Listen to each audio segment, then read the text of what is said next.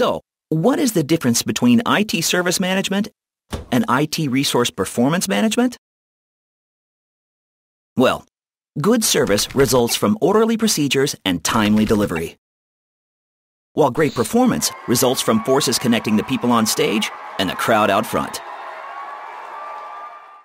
IT RPM also works by creating strong bonds, business users to business users, amongst IT services staff, and business users and IT.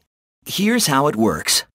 IT RPM puts IT services into those channels where today's consumers, that includes your business users, expect to be able to communicate with you.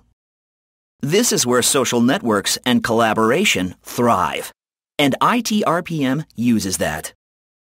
For example, if an employee has an Excel question, who will provide the better answer? IT experts on the service desk or Excel experts who work at your company? Social networks can surface the best answer fast.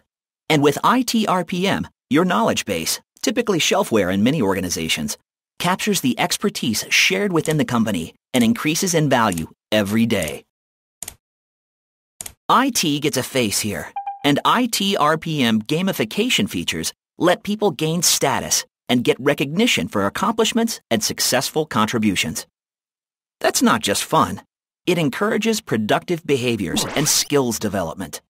Leaderboards showcase your top performers. And IT can deploy other social tools, like surveys, comments, and feedback, to help keep their priorities aligned with the business.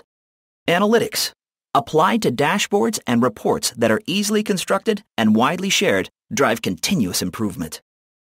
Here are some results IT RPM is sure to deliver.